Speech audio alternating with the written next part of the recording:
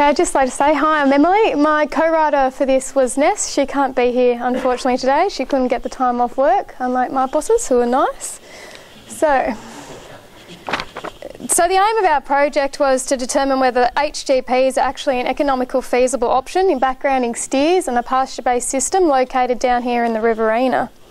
It's important for me to say just quickly what an HGP is. There's different types. There's estrogens, there's androgens and there's progesterones. We used estrogen within our trial, which is known as Compudose 100. It contains estradiol 17 beta. Just before we start anything, it's just a massive consumer miseducation, unfortunately, with HGP use. If you eat one egg at the one sitting, you have to eat 77 kilos of beef to get the same amount of HGP, so estradiol 17 beta, compared to an egg. So the amount that actually is in the end product is quite minimal. All right, so just a little bit of a background on our property. So it was located down here. It was 650 hectares. It was a generational place and it was located down here, so it was summer rainfall. So what they did, they had no breeders. They were just purely and simply backgrounders, and they sourced their cattle from between 8 to 11 months or 230 to 300 kilos.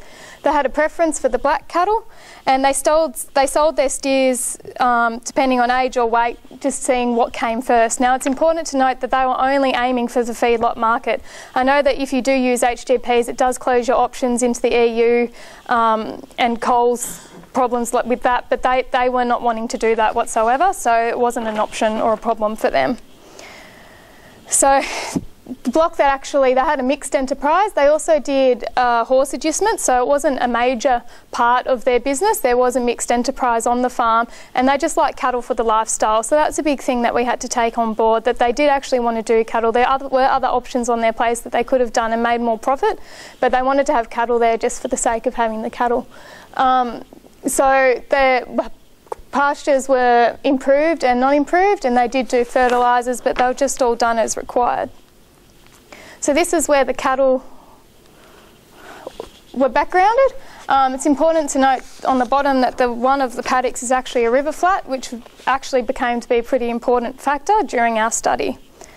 So the goals of their business was to maintain a profit without taking too many risks. The farmer didn't want to take risks outside and not make any money at all, but the son, who was the one who's wanting to take over, was really open-minded and was even wanting to get into the fat lamb. So the reason he did it was just to prove Dad that we can do this and it will work. So obviously for the experiment we just had two hypotheses. One, the HGP cattle will make a greater weight gain compared to the ones that don't. Now it is proven that they do show that steers on pasture-based systems, before we did the study, did have a weight gain expected benefit of 0.3 to 0.5 kilos per head.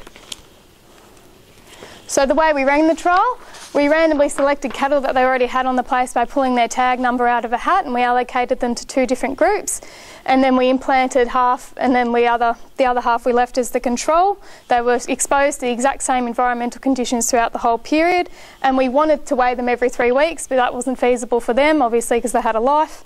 And so we weighed it as they did, and they just sent us the data back, and we did a statistical analysis. So the trial went for 117 days. Like I said, it had to go for that long because it was Compudose 100, and we wanted to follow it throughout the length of the trial. I guess the main take-home point was that, yes, the HGP cattle did grow at a quicker rate, with a mean wean weight gain up there, like it says, of 114.8 kilos per head, where the control was just 99.1 kilos per head. So the average daily weight gain was a kilo for the HGP compared to the 0.8 of the other ones. This is just a table to outline the stats that we had to do on the place. It's probably a pretty boring slide, but what it says is that the results in the first page was there was no statistical difference between the two groups, which is good. That's what you want to see to make sure that you are running the study properly. If there was a statistical difference between the weights initially, then the study might have been a little bit skewed. So this is a graph of what actually occurred and their weight gains. Obviously the Compudose are the green and the control is the pink. So as it shows, Compudose does work, and it did work in this place in the summer period, which is when the trial was run. And it has shown that Compudose actually increases growth rate by 10 to 30%, feed efficiency by 5 to 15%, but it does reduce carcass fat by around 5 to 6%. The interesting thing to note was cattle did spend 85% of their time on 60% lucerne and 40% Phalaris, but due to the Wagga floods, which was actually in this time where they were on the river flat, they had to be moved to 90% lucerne and then 10% clovers, and then they went to 90% or 60% lucerne to 40% native pastures. Now, we did have to hypothesise why they did lose weight in this sector. Obviously, I don't know what the conditions of the paddock were, but apparently they were on the river flat, so cattle literally couldn't eat. They were underwater when they had to move. The stress of moving them to new paddocks might have also decreased their weight gain. Another thing to also think about is, although that lucerne does have a really, really high nutritional value, it's not as good as grasses, and on grasses you can actually gain a kilo a head, where lucerne you gain 0.8. The reason being that lucerne has really high nitrogen levels, but it's not as high in energy, and you need the energy to break down the nitrogen, so you can't gain as much weight as you can because they haven't got as much sugars. Another reason is those high sugars make the feed more palatable. Lucerne's quite bitter, so when you've moved them from a place where they've had grass, and they can actually show their selective grazing preferences to where they have to go and have to eat what they maybe don't like as much, it might take them a few days before they actually kickstart into what they need to do. So that's what we were sort of thinking at that stage, and it was good that they responded back after they moved them.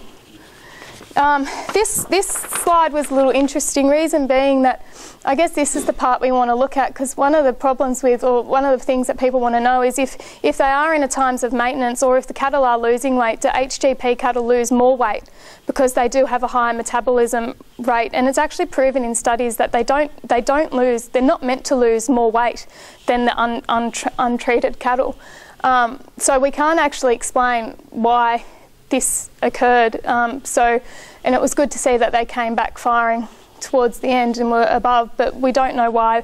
The way HGPs do work is the estrogen, the one in this one, stimulates the growth hormone axis within the body, which increases the metabolic rate, and then you put more energy towards protein synthesis, and you do decrease your fat content within the carcass. The interesting thing with your fat content, with the estrogens, at full maturity, your fat content in intramuscular fat is actually the same as a non-treated cow, but that's when the cow reaches full maturity, and we're often not selling them when they're at the full maturity, we're selling them prior to this. But they were selling directly to the feedlots. It is important that, yes, you can be MSA graded with these type of cuts, and they sometimes are downgraded, but if you use tender stretch techniques or cryovac packing, that can actually make you even step up a grade. So there are things that you can do post-slaughter that can actually affect the tenderness and the cuts. So this one, once again, was just proof in the pudding that over the average daily gain they did increase, which was good. So what we recommended for them at this stage was to employ the HGPs. Now, HGPs work, as that previous slide showed, when you want to have good quality and good quantity of pasture, and that's when they're going to show their best results. They don't gain any benefit. If you're in a losing weight condition, they won't lose less weight than the others. So if you want to get the most economics out of them, you need to use them at a time when you guys have the best pasture on your place. So for them, the economical options were, depending if they wanted to sell, when they wanted and how they wanted to sell. So this is the assumption. There were 135 days on farm before we came into the trial. We ran the trial, which split the groups into two. If you finish them out to the 520 kilos, the Compudose cattle were there obviously 33 days compared to the 60 days added of the unimplanted control. So I won't go into the maths because it was quite an in-depth little thing. But the first option, like they said, involves selling them after a certain amount of time. So if that's after a certain amount of time, the only benefit you're going to get is in the average daily gain of kilograms of beef per head of what you're turning off, because it's done over a time. Where if you're doing it when they reach a certain weight, obviously you're going to save days on your place. You do have to take into account, because they are heavier, they do eat more. Now that's the only difference. They don't speed up the metabolism, so someone my weight would eat more than me because they've got a Compudose, because their metabolism runs faster. That's not the fact. A big man will eat more at dinner than mine. Well, it's an excuse why my boyfriend picks off my plate anyway. So that's where we're at. So then when they reach the 520, you get the benefit from the days you save. But the only benefit is if you reuse that pasture or do something with that land that you have turn them off quicker. So you're not going to get a benefit if you get rid of them and then you do nothing. So the only option was to restock for them, which they could do, which they just went through the yards. The other option was if they actually wanted to cut and sell the place and get some loosened hay, which was really lucrative at that time. That was the prices at the time. Now, I do understand it doesn't suit everybody. I rang around the feedlots at that time to see if they did not like taking cattle that had Compudose previously, and there was no price discrimination within the market at that stage. So there was no reason that they didn't want to take the cattle, and that's just what it was then. But I'd strongly recommend you doing it before researching and finding out where the cattle can go and if there is price discriminations. So what we recommended, farming is holistic. This is not just a quick fix, but it is something to improve their output. They needed to have better record keeping because it was a bit of a debacle for us making sure. Electronic records would have made the whole thing a lot easier. And we also recommended to do another HGP trial because, like I said, it does affect the pasture quality is the main driver of the whole thing. So you want to do it at different times of year to see if it is profitable year round. And as farmers, you'd know which ones are your most profitable pastures to put your cattle on to finish them. Another thing to make sure that you know that is you want to the payout period, you want to sell the cattle soon after the payout period. So if you use a Compudose 100, you want to get rid of them of 100 plus 150 days. You have to make sure that they have gone through the whole 100 because feedlots won't take them if you haven't used the payout period time, but you need to finish it and then it's best to get them off your place as soon as possible. Reason being that their weight gain benefits can decrease, and that's an added cost that you guys probably won't want on there. So what we'd recommend for the farmers to do the next time is another problem was they were actually selling the cattle as they got to a certain weight through the yards, which they had to do because it was a running farm. That's part of the side effects that you get. So ideally we would have liked to keep every single sample size throughout the whole experiment, but that wasn't the case. So we recommended them for doing it again. Consistent weighings was another big one, just so you could graph and do statistical analysis a little bit better. And then they need to make sure they fix their scales, which they did do because that took a long time.